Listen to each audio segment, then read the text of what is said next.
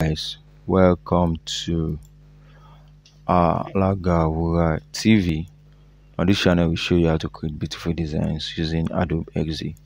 In this video I'll be showing you how to use the masking effect in Adobe XD. This is so important, guys. If you're a designer that intend to be working on clients projects, you are going to need this in one way or the other. I've used this almost on all projects that I've worked on. It is so simple and very useful. And the masking tool is simply you inserting maybe a picture in a shape or something like that, and I'll give you some use cases for that. But first, let me bring in the picture.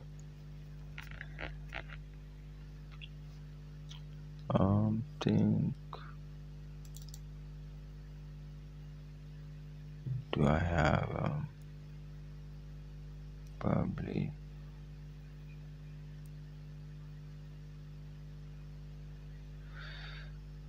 okay, let's say I want to use this picture. For example,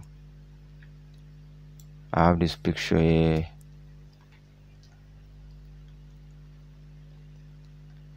A very nice picture and big. As you can see, look at this picture, very fine teeth. However, maybe you want to put this picture in a, let's bring the opposite, which is this. Like, I think it's a teeth whitening advertisement, and this is probably a very nice use case.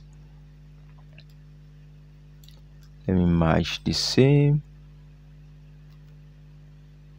Item. Okay, that's fine. Now you want this to be in a side by side and not just the complete tooth. Maybe you want 50% of this to be in a frame, while this other 50% to be in a frame. How can you do that? The only way to do that is to mask this, and you can't do it in this way. It's not possible, because you want maybe the left hand side of this to stay with the right hand side of this. So how can you do that? Very simple. A quick way is to mask maybe 50% of this in a shape, then mask the other 50% of this in a shape, then you bring the two shapes together. All right, quick example. So let's say we want to have something like this. Perfect. Now this is a shape. You can give it a color just to, this is a shape. Now we want this, maybe the left hand side of this to be here. So how can you do that? Just bring the picture over the shape, then select both, you right click. Before then, sorry, I'm going to make a duplicate of this shape just to have it here for this.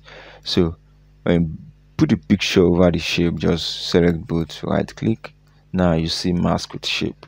When you click that, it's going to mask the picture with the shape. Now you can just go into the picture and then divide it into two like that. I hope so. I've divided it. Anyway, you get the idea. So now you have half of this here. Can you see that? It is so simple. You can leave it as it is, but you can as well just put this in another picture, in another shape, and there you have it, guys. It is so simple, guys. That, in fact, this is so simple, and a lot of the time you are going to need this in your design work. You are going to need it. As simple as it is, can you now see the impact it has? Now you can put some text over here, before, then after, which is so simple. So I can go ahead and put the text. Say for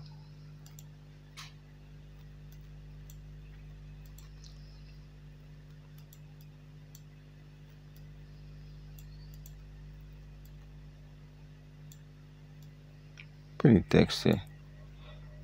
Now go ahead and put this as well,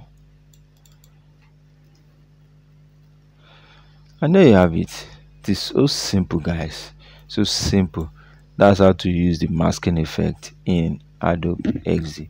Thank you for watching, guys. I really appreciate your time. Please make sure you subscribe and like this video. I will see you in the next video. Bye for now.